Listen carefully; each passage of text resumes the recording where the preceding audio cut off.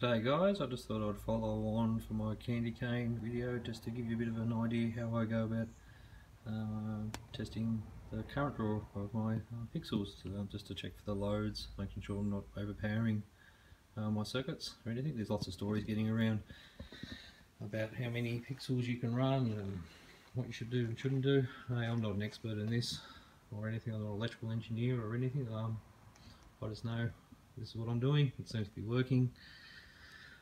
So I just thought I'd share with you what I'm doing. So just following, we're just going to be talking about three of my candy canes I've got here at the moment. So each one of these candy canes has got 48 pixels in it. They're 12 volt, what are they, WS2811 pixel nodes. I've got some cables running to them. I think they're 3-meter cables, something like that. I think it's a pretty typical setup for something like this, so I might give people a bit of an idea what to expect. Now I'm just running a sequence through xlights. That's just a white, fades up to a full white. Now I do have the brightness adjusted to 50% through my Falcon pixel controller. That's the maximum I'm going to be running my display at. I'm probably even going to drop it down to probably 30% because they're really bright. But I thought, oh well, if I'm testing at 50%, that's the maximum I'm going to be running these props at. I'm going to be well within some safety margins. So how I go about it is, I've said there's three candy canes, 48 pixel nodes in a string, so to speak. I've got the output from my pixel controller. It's just a differential receiver board inside this box. I'm utilising just here, it's called a Turnigy watt meter. I had it from when I was playing around with RC cars and aeroplanes, etc. It's just an inline amp gauge essentially. I do have a multimeter which I've used, and I've used my fluke meter to check one of these cheaper Turnigy meters, and it's pretty close. I think for the margins of error that we're talking about in this hobby, I think these things are a nice, quick, easy tester as well.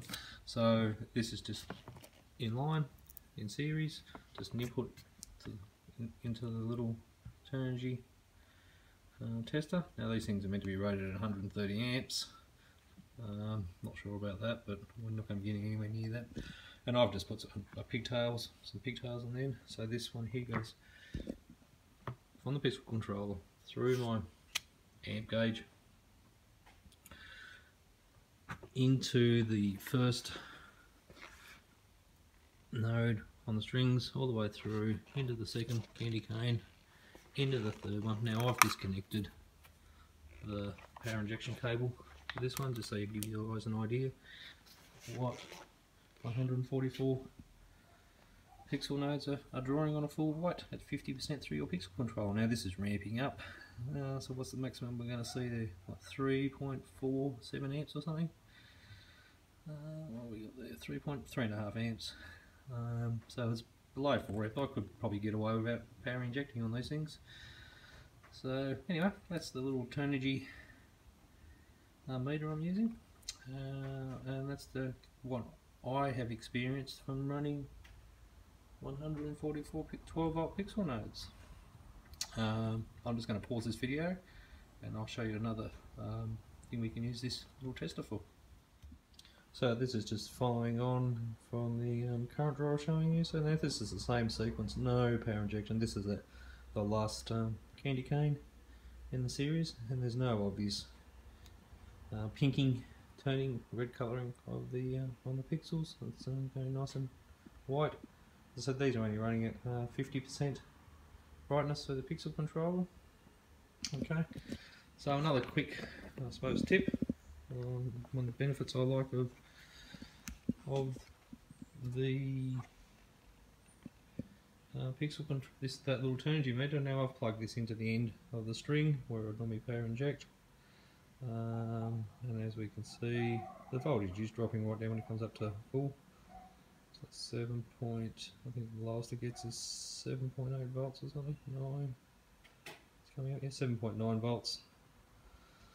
So it is really starting to push the limits, I think. So I would be, I feel a lot happier with power injection, and I've planned for that in my setup. But it just gives you an idea. So I'll just plug the little tester in to see what's going on. Okay. I suppose one of the other benefits of just using one that like a little dedicated tester is you can just plug it straight in. I've just made a tap dot to it with a couple of Ray Woo plugs, which I'm using, pigtails.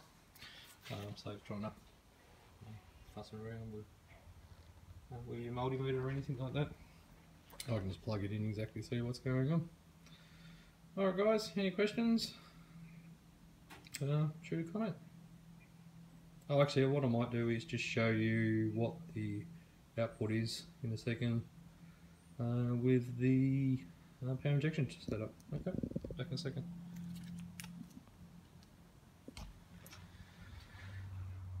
So here we go, just showing the current draw of my setup. That's again, it's 144 pixels with power injection. Yeah, it's a bit of a funny test, I suppose.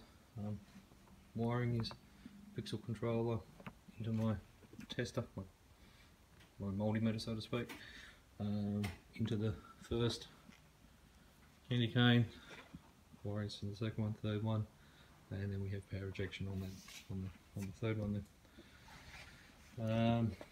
There's no noticeable differences, I don't think, to the colours.